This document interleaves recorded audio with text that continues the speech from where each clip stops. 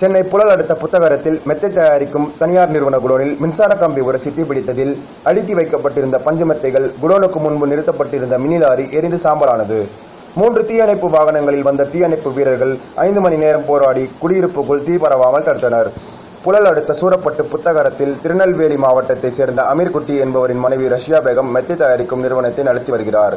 ஞாயிறு விடுமுறை என்பதால் தயாரித்த மெத்தைகளையும் அதனை டெலிவரி செய்ய பயன்படுத்தி வந்த மினி வேனையும் நிறுத்திவிட்டு குடோனை பூட்டிவிட்டு சொந்த ஊருக்கு அதன் உரிமையாளர் சென்றிருந்த நிலையில் இரவு சுமார் 10 மணி அளவில் பலத்த காற்று வீசிய போது தனியார் நிறுவன பஞ்சுமெத்தை குடோனுக்கு மேலே சென்ற உயர் அழுத்த மின்கம்பி உரசி தீப்பிடித்ததில் அங்கே அடுக்கி வைக்கப்பட்டிருந்த பஞ்சுமெத்தைகள் மற்றும் குடோனுக்கு முன்பு நிறுத்தப்பட்டிருந்த மினி லாரி எரிந்து சாம்பலானது. தகவல் அறிந்து வந்த புழல், மாதவரம், அம்பத்தூர் பகுதிகளைச் சேர்ந்த 3 தீயணைப்பு வாகனங்களில் வந்த தீயணைப்பு வீரர்கள் மெட்ரோ வாட்டர் டேங்கர் லாரி உதவியுடன் சுமார் 5 மணி நேரம் போராடி குடியிருப்புக்குள் தீ பரவாமல் தடுத்தனர். அப்போது காற்று மேலும் வேகமாக வீசியதால் பஞ்சு மெத்தைகள், மினி லாரி முற்றிலும் எரிந்து 5 லட்சம் மதிப்பிலான பொருட்கள் தீக்கிரையாயின.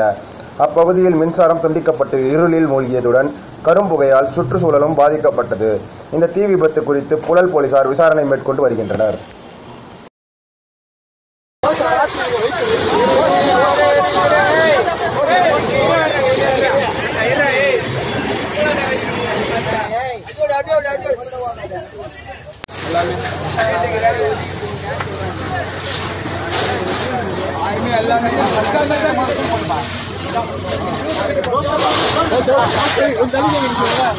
பாருங்க